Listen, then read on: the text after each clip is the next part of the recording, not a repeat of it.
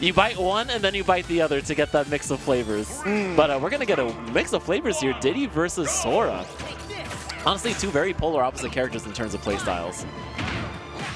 Yeah, definitely. But we are also going to be seeing quite a bit of combos coming out from both of these players. But right now, HelpR with the banana in hand, that's a huge resource out of the hands of Diddy. Whereas Sora, you know, one of the things when you're fighting Diddy Kong, or really any item character that only has one item, that's HelpR unfortunate. looks so confused.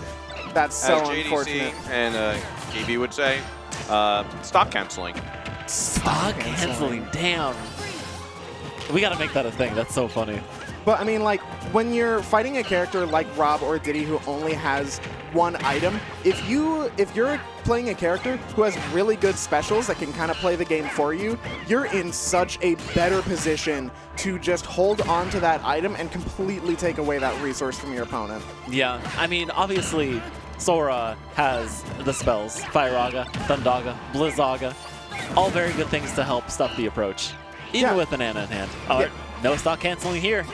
Sora with no normals can still kind of play his entire neutral. Hey, if I can be a mage in Kingdom Hearts 2, you can be a mage in this game.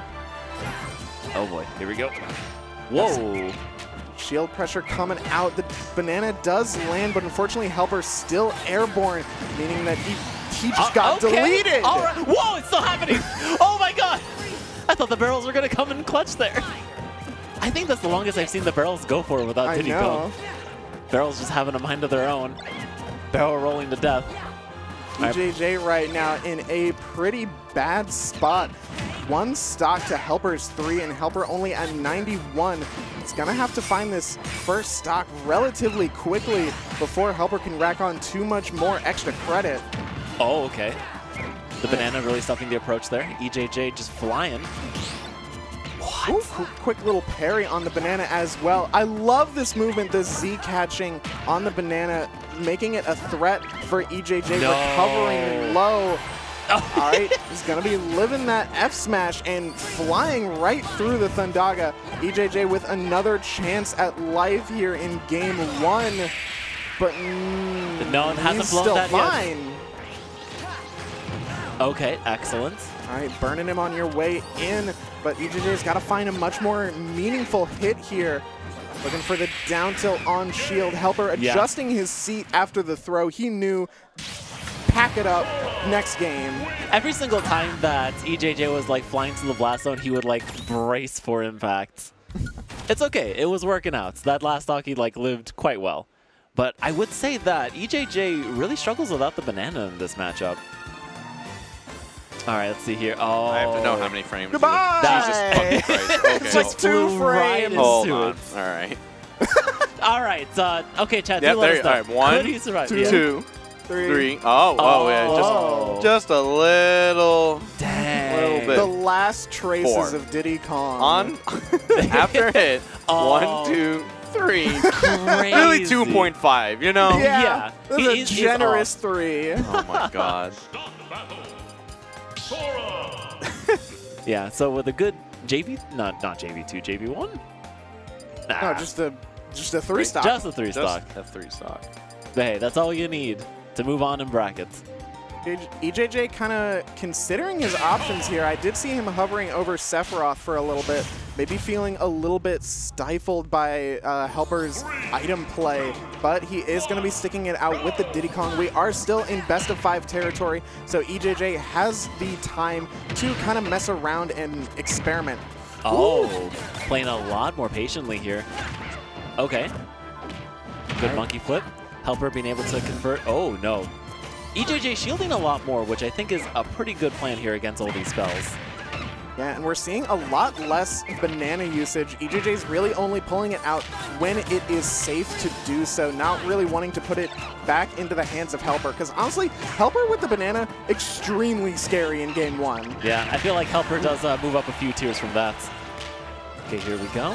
I mean, especially if you got such a combo-heavy character like Sora, giving them such a good combo starter like Banana, you'd never want to do that. Clean, but not enough to kill. Okay. Good use of the peanut gun here. All right, what are we going to see here? Can punish that regrab. Now with Blizzaga online. Not even Fire Haga. Okay. Oh, trying to go for another burst option. Gets the banana once more. How are they going to get down? All right, Banana kind of keeping EJJ a little bit more safe. I'm scared every time he's about to jetpack into the Fundaga. I think EJJ just saw his light flash before his eyes. He's like, not again. Never again. I mean, he's been doing it a couple times. He's a extremely brave soul. That was a brave up smash. But finally clenching out that first stock. Yep, finally catching HelpR, floating around his airspace just a little bit too much. And now EJJ, with a stock lead, gets to find this extra credit. An amazing conversion there from the throw and getting a clean 41% on HelpR. The HelpR absolutely no slouch, trying to put them back off stage. Not going for the banana again? Yeah, HelpR kind of leaving that one be, wanting to try and close out EJJ's stock, but getting caught between a rock and a hard place. EJJ was able to make it out with both. EJJ's just camping the sky.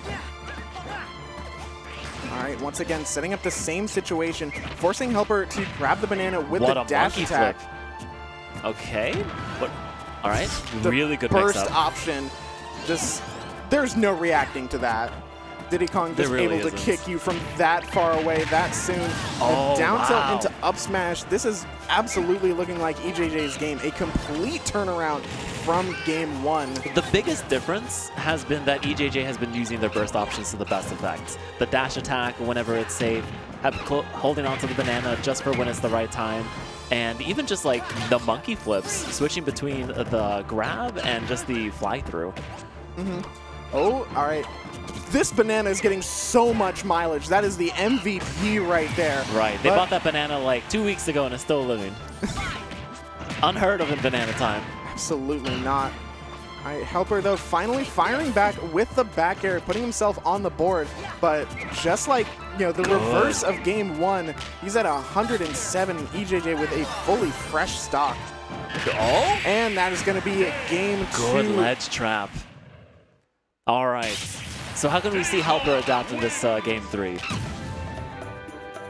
I mean, we definitely saw the adaptations coming out from EJJ, just taking much better control of his resources, making sure that HelpR was not able to, you know, put the screws to him. But Wow. Yeah. The neutral getup. He wasn't doing a lot of neutral getups, instead just going for like, you know, getting on stage with a spell or something. So that was a really good hard rate. All right, HelpR bringing us right back to small battlefield. If it ain't broke, don't fix it. And if it is, sometimes don't fix it. True. All right, back into this neutral. EJJ once again being the aggressor there with the dash attack, beating out HelpR's own. HelpR trying to find, you know, a meaningful hit in this neutral, but just hasn't found it. This monkey flip. Yeah, he's not happy with that. Yeah. Yeah, I think what's going on is that he's approaching with shield, which would be safe with another character. And we're starting to see maybe a different approach option with that neutral air, because it does last a long time and can't stuff out a monkey flip approach. I mean, it can definitely be a frustrating move. Like, you're telling me that this burst option can be a hit or a grab at any point and there's just no reacting to it? Yeah, HelpR doing the zap face, just disgusted. Yeah. And that first off was disgusting. Only 20%? HelpR really needs to readjust here. Yeah, and even, you know, if HelpR is able to stuff out the monkey flip with the spells, EJJ's movement right now, and just Diddy Kong in general, so difficult to pin down, and sometimes you just get like barely clipped by the banana, and suddenly it is EJJ's advantage state. No. No. It's fine. It's Sora HelpR. Kingdom Hearts. It's HelpR. Okay. HelpR has never SD'd in his life. I have Never. no idea You're what you're right. talking about. All right. Okay. Banana They to hear keep the us. pressure. Interesting. All right. Maybe a higher jump can stop this monkey flip. Okay, I guess the banana. What do we see here? All right. Yeah, all right. EJJ not able to get the banana up in time for that ledge trapping sequence, but still able to find it with good HelpR punish. trying to make his way into center stage. Sonic Blade just not safe if you can't land on platform. And I love that EJJ isn't really committing to any sort of ledge trapping. We know HelpR does love to plank quite a bit with Sora, with the Thundagas, with the Fire-Agas, but if EJJ doesn't commit, he's not getting caught by that, but he is going to be caught by that forward smash. I don't think HelpR's going to get away with that too often here. I mean, it's just a raw forward smash. Good grabbing the banana. We'll see what he can do with this. Yep, this really was kind of HelpR's win condition in Game 1, was taking control of the banana, but EJJ slipping right through all of the spells. So difficult to pin down. Yeah, as slippery as a banana. True. Oh my goodness. Jinx. 1, 2, 3, 4, 5. All right, here we go. And what are we going to see here? Yeah, HelpR is still approaching with shield. Just not really feeling confident to make the space with spells just because of that insane burst movement that Diddy has. All right, but HelpR using their burst movement as well. Whoa, what a good wait. Barely charging just a little bit too long. HelpR able to make it out of there. That could have been the game, but finally catching EJJ just swinging a little bit too close. They do have Thundaga, so if they can get them off stage one more time, they could let it rip, and hopefully it'll catch the... Oh, no. Okay, yeah. EJJ calling that out. All right. Was not expecting the high recovery. Xenosaga. It feels beautiful. It feels to me like EJJ's win condition right now is just this sort of passive play because... They don't need to approach. Yeah. They shouldn't approach. Yeah, just hold banana in hand. Or shield and up smash. Yeah.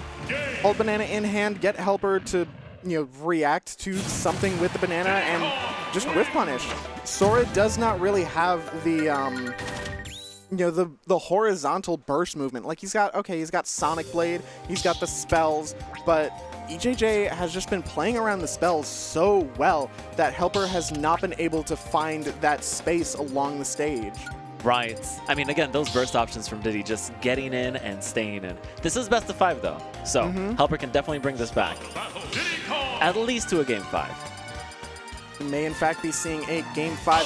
Hello? Falco! Non-magic Falco? I didn't know HelpR had a Falco. I don't... you know what?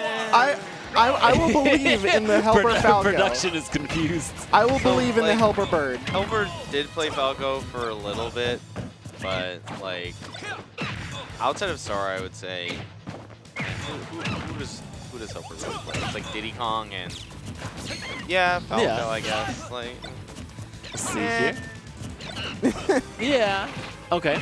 We'll see if this adaptation helps. HelpR not too pleased with that first interaction there. Yeah, and I mean, honestly, I don't blame him. It really felt like EJJ was playing the character matchup so well in those last 2 games. I don't blame HelpR for wanting a change of pace, but... Right. Falco, though, definitely a character that is very well known in the NYC scene. Like, Wolves and Falcos, you have to know how to play those if you're going to play in this tri-state area.